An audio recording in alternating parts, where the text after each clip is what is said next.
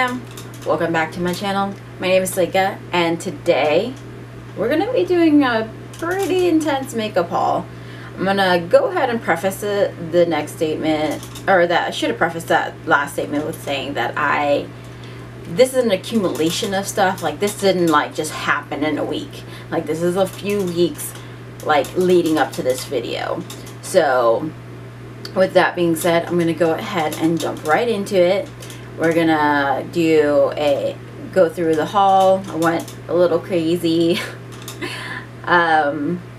If that sounds like something that you're interested in, and just hang out with me and see what's up, what I picked up, stay tuned and we'll get right into it. But before that, don't forget to subscribe, like, and become part of the family. So let's get started. Alright guys, so we're gonna go ahead and start with my holy grail hair shampoo. This set is recent. I picked up the set previously when we had the VIB sale in Sephora. I got this one. Did I get it at Sephora? Ulta? I don't even remember. Like I said, I got this a while ago. So I love the Briogeo Don't Despair Repair shampoo and conditioner. This one comes in with a deep conditioner, like deluxe sample, and a strength treatment oil. So if I decided, since I had already gotten the previous set of this and I really like this product anyway, that I was just gonna go ahead and pick up another set, which obviously makes sense. So there's that. Put that on there. I also picked up from Sephora another Murad clarifying cleanser. This is in the 0.5 salicylic acid treatment. I do use the higher percentage one at nighttime alongside of this one, but I do get the big bottle in this one because I do go through this one quicker than the other one. So I get the deluxe sample and the 1.5 clarifying cleanser for my skin. I have sensitive acne prone skin, but I do get a lot of acne, so this is almost not strong enough, but the other one by itself is too strong, so I mixed the two. So got that. What else did I get from Sephora? Alright. So don't judge me. I didn't mean to pick this up because I don't necessarily think I obviously didn't need it, but it was just like, it was calling me. Sephora is now letting us swatch, so I swatched the palette, and the palette I'm talking about is the Pat McGrath Labs Venus Infleurs Deluxe Quad. When I swatched it at Sephora, like, I was like, oh, I'm gonna have to buy that. I want it. If I can open it. And this is what it looks like. I know, like, it doesn't seem like much, but like, I am telling you, it is absolutely gorgeous. Like, what sold me was this shade right here, that one. Let me swatch it real quick. And that it is, what shade is this one? Rose Fire Nectar, I believe that's the one. Let me see. No, Moonlight Liaison, I think. I don't ever know how to tell on these things. It's just absolutely gorgeous. I have been testing that one out, and the formula is phenomenal. Blended beautiful. I got so many compliments on that specific shadow right there. The only thing is, that kind of sucks, is that I do have to use a base, like the NYX glitter glue. I had to use it with that because then it was just wasn't opaque enough. So that's the only bummer, and it kind of sucks because this palette's really expensive. It's I think $58, and for that it kind of sucks, but it's a gorgeous formula, absolutely stunning. 10 out of 10. That's, well, 9 out of 10 if you consider that you have to use a sticky base. I personally feel like I have to. You don't have to, but I felt like I have to. The next product that I picked up was the Pat McGrath Divine Blush. I saw this when she promoted the pictures, and I was like, absolutely must have. I love blush, and I love orangey, like fiery blushes. That's the blush that I picked up. It's not the one I'm wearing today, but this one's called, what is it called? Electric Bloom. It's definitely one of the deeper ones, but I absolutely love fiery, deeper, hot, very corally blushes. Like, this is definitely up my alley, and absolutely love. Absolutely love. Can't say enough good things about it. Alright. Alright, what's next? What's next? I got a lot of eyeshadow palettes, so we're just gonna get those out of the way real quick. So I did not need any more eyeshadow palettes, I'm telling you, but I just couldn't help myself. Okay, I should probably tell you what it is.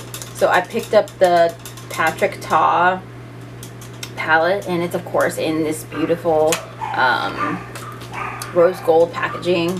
And this too I have been testing. Like I said, I have had this stuff for a little while, so you're gonna see a lot of marks and usage in it. So this is it. I'm sure you guys have like all seen it, and it's absolutely gorgeous. Like, I loved it. I've been testing these creams.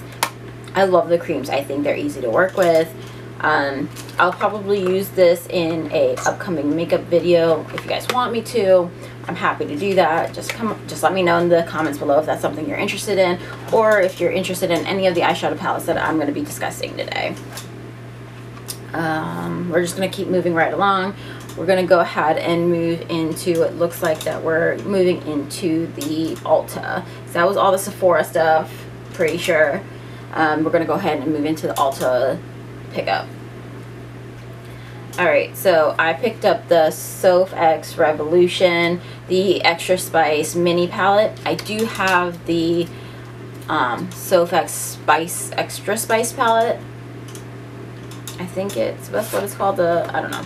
But I do have her second release of her collaboration with Makeup Revolution. I didn't feel like I needed the big palette, so I got the mini just because I absolutely adore this shade. I hit pan on this shade on the last palette, and that one is Cookie Dough.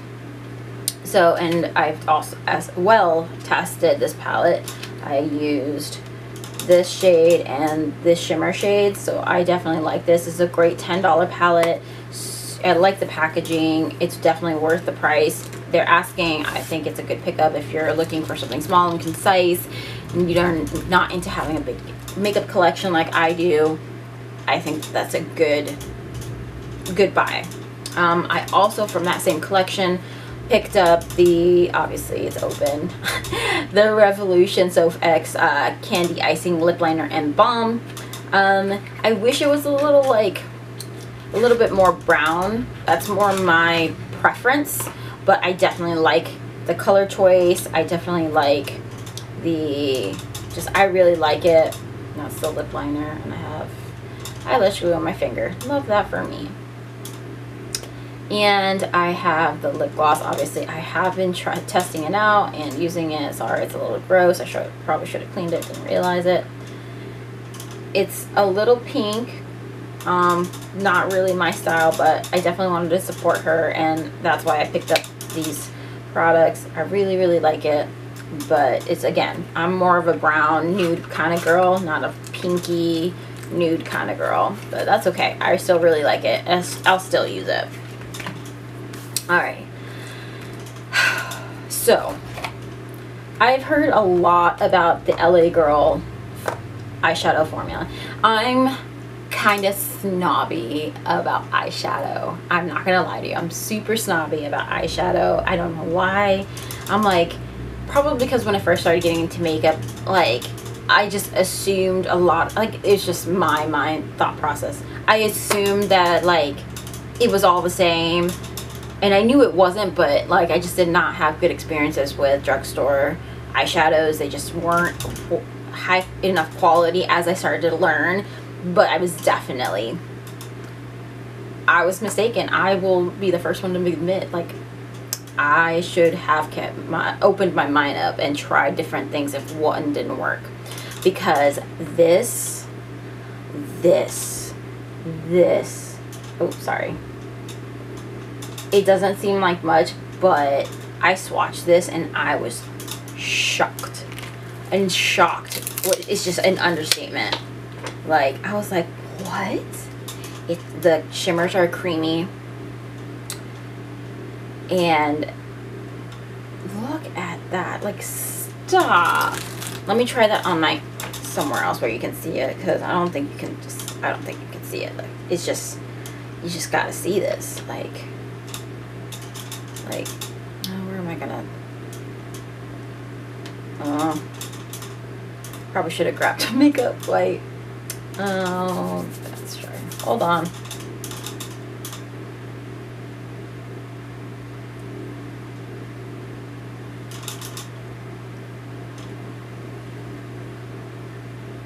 I hope you can see that and how beautiful this is. This is insane quality for drugstore. It is a higher price palette, but you are also getting very big pans. You're getting, oh sorry, you're seeing big pictures. Big pans. They're 1.23 ounces, which is the net 35 grams. 35 grams divided by 1, 2, 3, 4, 5, 6, 7, 8, 9, 10, 11, 12, 16. Hold please. I don't do maths well. 35.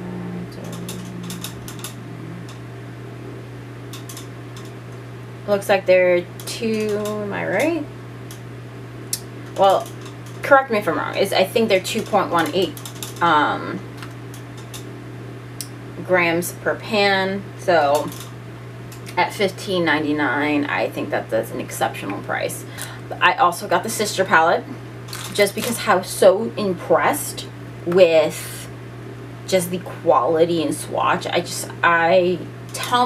Send me messages. Do you want me to review this? Like, because I just added it to my collection because I felt like it would be a great to have in my collection if I'm gonna do a video with drugstore products. Like, I have stuff to do those. So this is the sister palette. Is it something called differently? I don't know. It's the same name, but this is the color story on that one. Also gorgeous. I have not swatched this one, but based on just the quality of this these swatches, I presume it's gonna be the same. So there's that. Let me find somewhere to put these. All right, let's continue. I also picked up the Jaclyn Hill Cosmetics the brightening setting palette. Listen, I have thoughts on this. So I do like it now. The first time I tried it, I was like, you're wasting your money. Don't buy it. Like, you're just wasting your money. I use this just by itself under my eyes. I set it in my eyes with this. I can tell you right now, don't do that. Don't do that. So this is the medium light palette. What I can tell you about this, if you're willing to do the extra step, you're willing to do the extra step. That means I set my under eyes. I have dry skin. I still set my under eyes. Period. End story. I live in Florida. Have to set my foundation and my concealer. It's absolutely stunning after you set your powder and then use this product. Beautiful. Absolutely beautiful. But do you have the time to sit there and add that extra step? Do you want to do that? And do you want to spend the I think this is $34, $36. Do you, it's just, you're adding another step to your makeup routine. 50-50, I will do the extra work. A lot of the times, like, I'm on vacation and I didn't even think to grab it. Like, so it's really up to you and your makeup preferences if you're willing to do the extra work. then by all means, it's absolutely beautiful. I do use a brush. I don't use my sponge, and I think it comes out gorgeous, bright under eyes. Like, it does what it says it's gonna do. But I also think that she could have done this as a trio and not a quad. Not a quad. Is it a quad? Yeah, quad. Like I said, I'm bad with math. Ooh, exposing myself so bad. But I think she could have omitted the shade. Previous packaging, like, do you hear that? It has a magnet.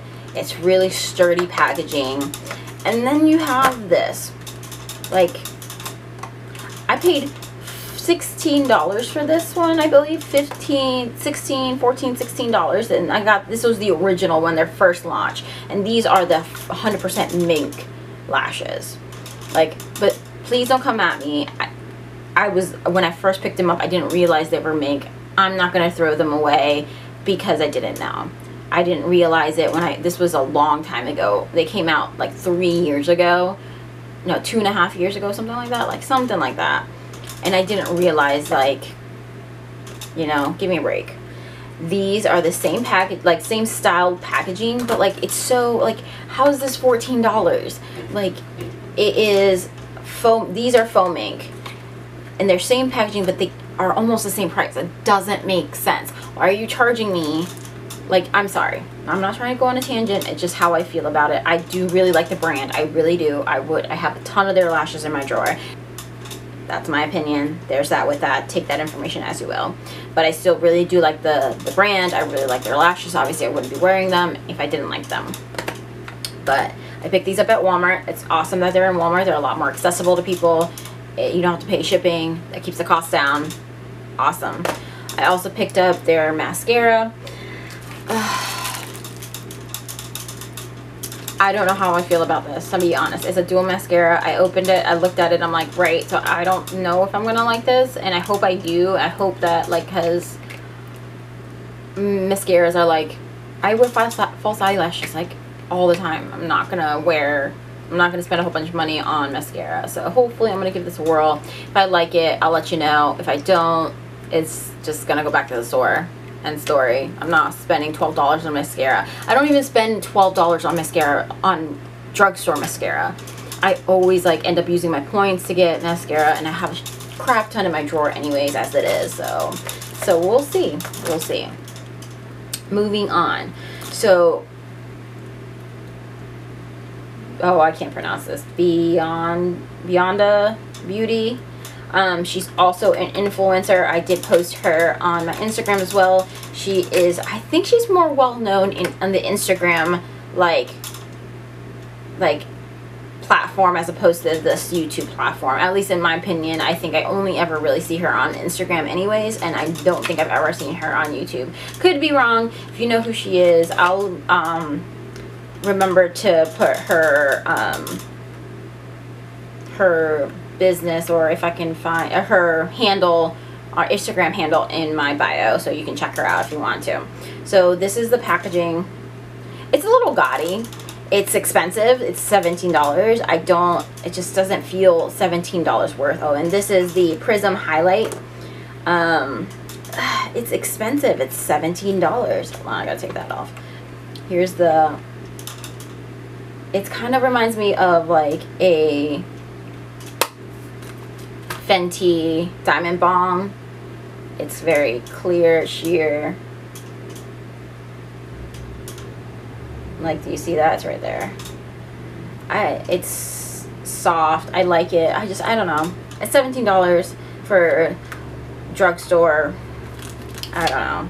Packaging's a little gaudy. It's a little, like, but it's a little over the top. I don't hate it, but I also don't love it. So we'll see. I'll probably do a testing drugstore video here soon. So if you're interested in that, don't forget, let me know what's up. Alright. In that same brand, she also came out with an eyeshadow palette. Or, yeah, a quad. Yeah, she came out, I think this is a quad, yeah. And again, similar packaging, very loud. I mean, I do like it, and at the same time I don't. I got the neutrals. This is like $17 also, and I'm just like, God, $17? Like, what? Like, I don't know, maybe like just drugstore prices are just going up, and that's what it is. That's fine, but like, here it is. I'll probably end up using this in a testing new eyeshadow video or testing new product video. Sorry if I keep looking that way, my monitor's over there. So tell me what you want to see. I'll be happy to do that. Alright, we're getting to the last bits, because I'm sure this video is getting super duper long. Alright, so this is the, I don't know how to, like, K-A-B, I don't know how to pronounce this. This is Kim, Ariana, and Briella, whatever. This is the one, the woman who's like on Housewives, like that reality show. I don't watch TV. I know who she is just because she's all over social media. I know who she is, but whatever. So this is their brand. This again was $17. This is their glow powder. Basically, it's a shimmery blush. It's just a shimmery blush. So it's just a glowy blush. It's like a topper. It's right there. It's very sheer, so I would go with a topper, a blush topper. I really don't think that this is worth $17. Like, if anything, I'm definitely returning this. It's silly. I like the packaging. Packaging's cute.